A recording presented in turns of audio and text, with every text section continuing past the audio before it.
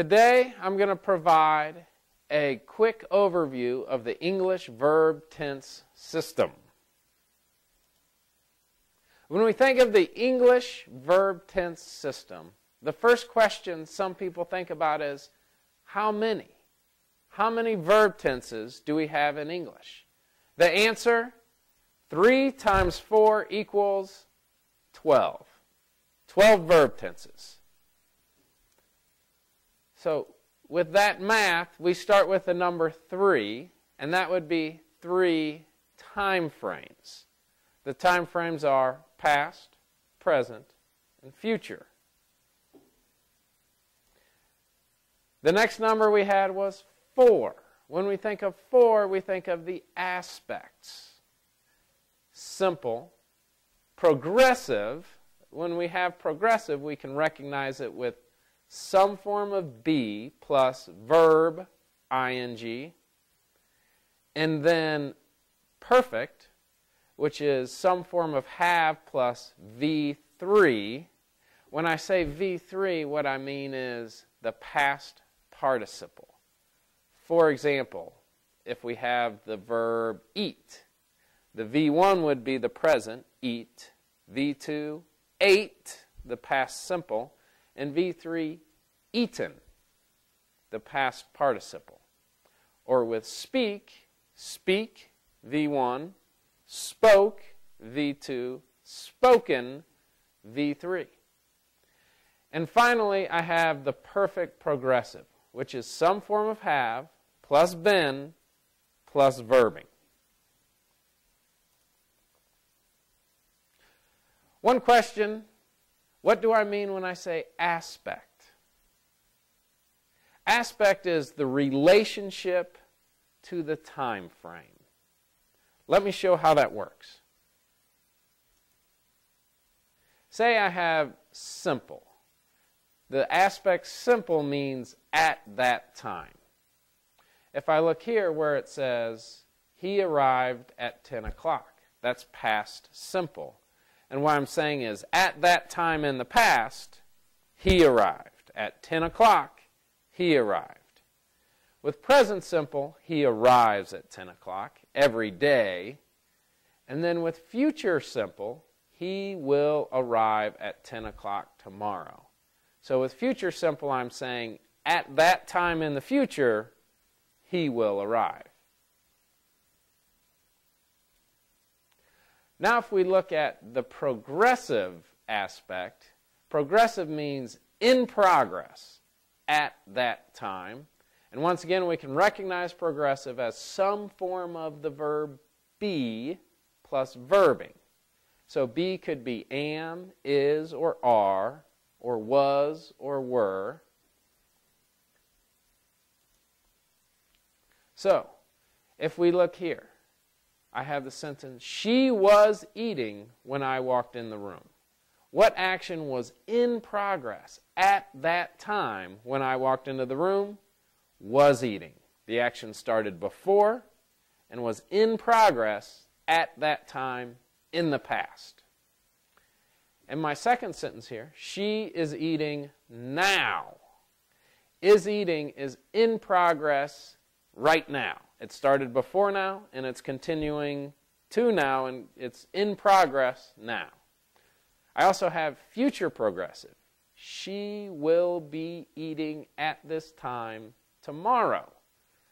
So, that I'm saying at this exact time tomorrow, that action will be in progress. So she will be eating at this time tomorrow. Let's look at the perfect aspect. Perfect, in general, means before that time. We recognize it with some form of have, which could be has, or had, or will have, plus the V3. That's the past participle. So, if we look at this first sentence, he had eaten when I walked in. That time is when I walked in. And what action happened before that time would be he had eaten. Happened before I walked in. with present perfect, he has already eaten. That's before the present. He has eaten before now. And with the future, he will have eaten by 9 o'clock tomorrow. What I'm saying there is before 9 o'clock, he will have eaten. So at 9 o'clock, he will not be hungry because he ate before that time. The perfect progressive gives us the idea of starting before and continuing to that time. It generally has a focus on how long something is happening. The form will be some form of have plus been plus verbing. So, with the perfect progressive, let's look at past perfect progressive. We had been sitting in this room for 1 hour at 10:30. So the action started before 9:30 and continued, or at 9:30 and continued to 10:30. So it started before that time and continued to that time. That time is that time in the past, 10:30. That's the past progressive. Past perfect progressive, excuse me. The second sentence, we have been sitting in this room for 2 hours.